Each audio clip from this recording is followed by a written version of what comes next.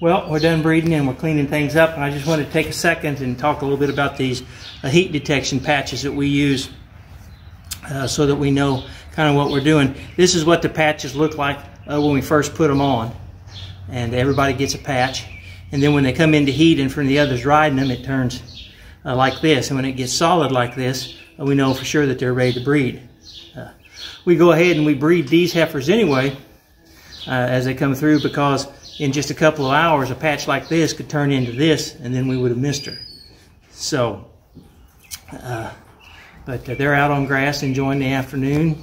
So, you might ask why we go to all this trouble of doing this and doing it that way. And the basic reason is because at the end of the day, we enjoy our cattle and everything we do with them, but it's a business.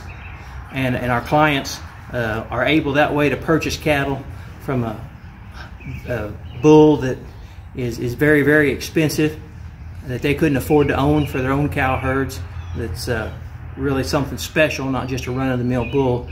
Also, it narrows up the calving window to the point that when they're checking their heifers, and a lot of guys check them every 4 hours around the clock when they're calving, so to make sure they don't have any trouble, instead of having to do it for 60 days on a normal cycle of breeding, they're able to get started and get done in about 2 weeks.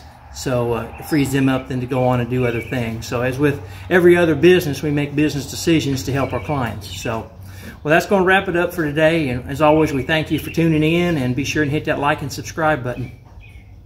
It's day 2 of the breeding cycle here, and we did quite a few more yesterday than we anticipated, which was good. The response to our drugs was really good. So we still got a lot more. We got pink patches this morning, so we're rounding up the last few, and then we've got a technician coming with a breeding shed, and here in an hour or so we're going to finish this up, get the rest of them bred. So.